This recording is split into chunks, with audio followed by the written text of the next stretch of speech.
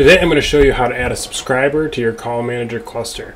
To be able to do this, first you're going to need a publisher call manager that's up and running. You'll need the security password that you set up when you installed the publisher. You're going to need a bootable image and an OVA file. So let's go ahead and get started. I'll go to System, Server, and there's our publisher right there, and I'm going to add a new one. CUCM, voice and video, click next, and then I'm going to go by IP address.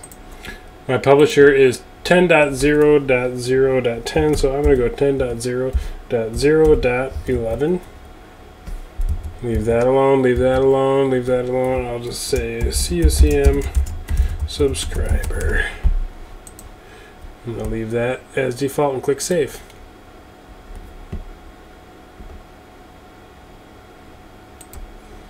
And that is all that I need to do right here. So now I can go ahead and start building out that subscriber. So I'm going to go over to ESXi, and I'm going to deploy a new machine.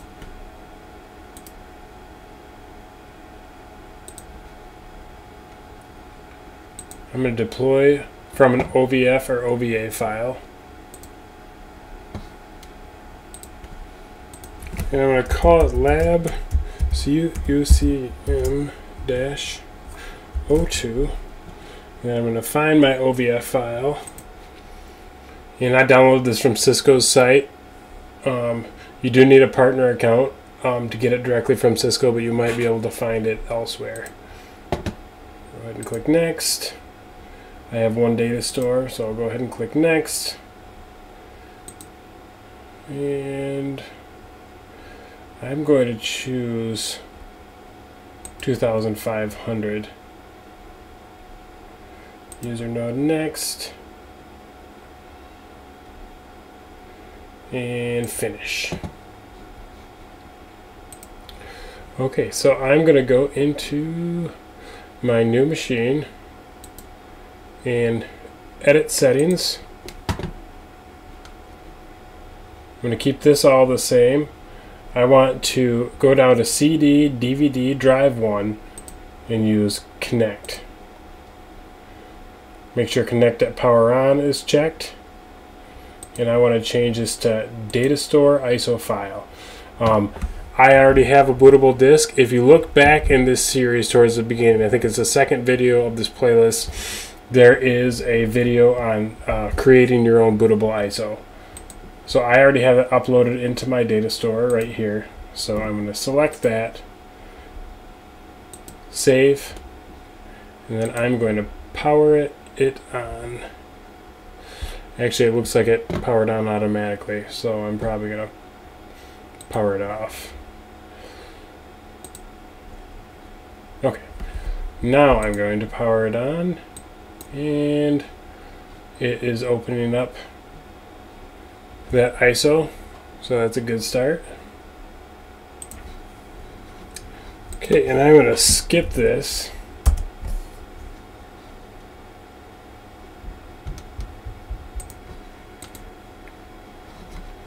And Cisco Unified Communications Manager. Yes.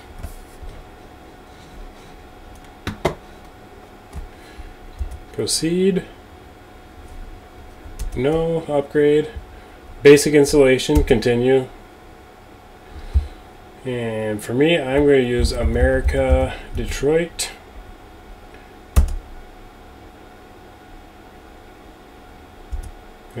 Click Continue. No. No DHCP.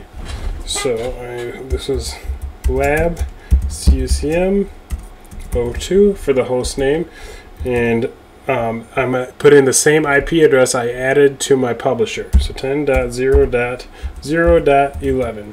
The IP mask 255.255.255.0.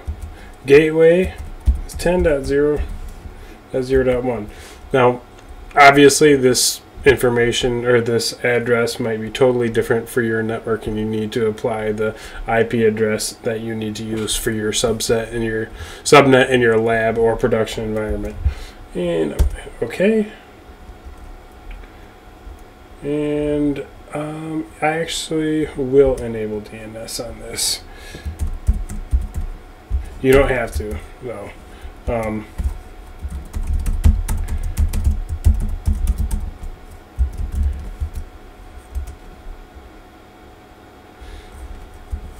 And then this is the platform administrator. So I'm going to make it the same as it is on my publisher. So this is the credential you'll use to log into the web page, the CM administration page.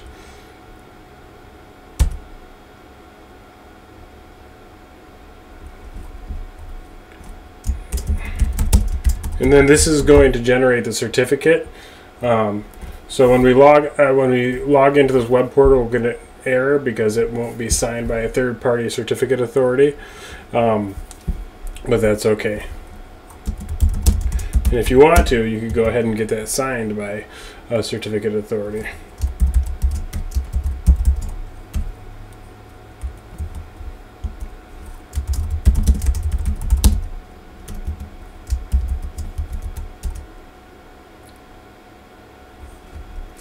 And this is very important right here. Is this server the first node in the cluster?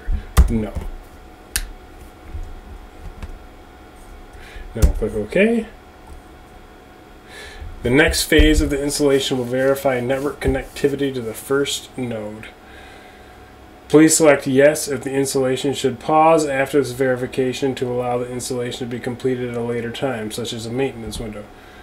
Please select no if the installation should proceed. So we want to go ahead and click no. At least I do. It might be different for you if you're running this in production. Okay, so host name is lab CUCM-01 is the name of my publisher. The IP address is 10.0.0.10, and then the security password. So hopefully you have that written down somewhere so that you can use that. And then I'm not going to do that. You can do that if you have a mail server. And the platform configuration is complete.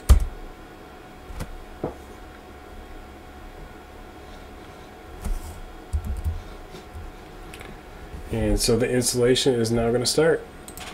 And depending on your hardware, this process could take a couple hours. So I'm going to go ahead and pause the video, and hopefully there won't be any errors. And the next time you see me, we will be looking at the subscriber on the publisher. Okay, that took a lot longer than I expected. I had a problem actually with NTP.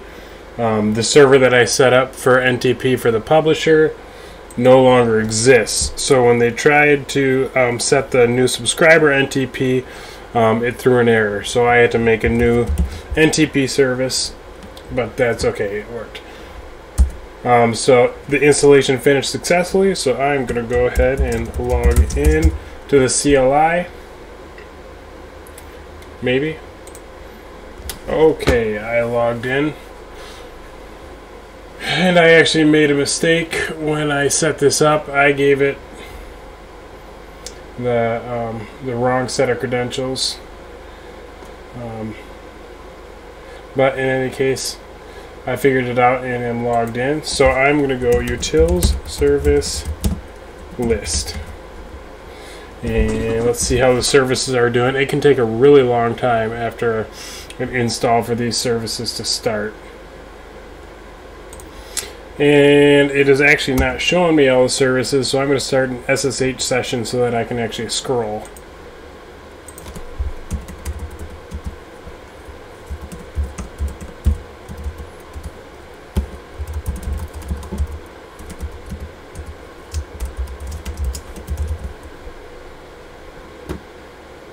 Stock alert.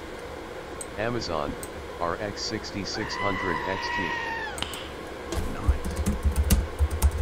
Is utils service list. And this can take a while. Oh, it didn't actually take too long. Okay. And it looks like enough of the services have started so that I should be able to get to the web page. So I'm going to do that.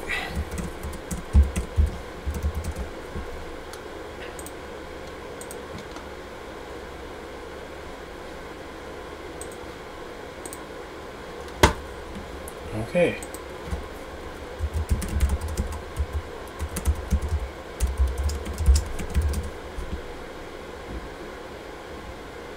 I'm going to go ahead and log in.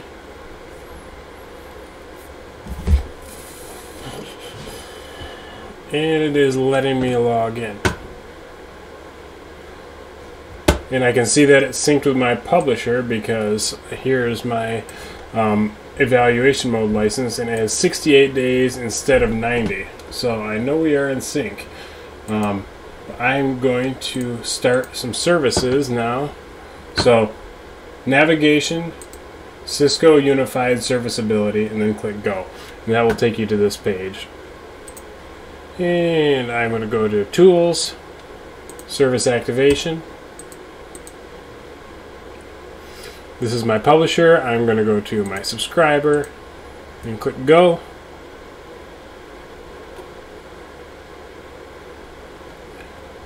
And for this lab, just to make things easy, I'm going to check all the services and click save. This might take a minute for those all to start. Okay, and that is it. For the next video, I will actually set up failover. Right now, this isn't really doing anything. I have to create the device pool so that, and the server groups. First, I need to create the server groups so that I can add that to the device pool, and then the phones can actually fail over to the backup should something happen with the primary. Amazon, so RX thank you for watching. Please like and subscribe if you enjoyed the video, and stay tuned for the next video if you want to set up failover.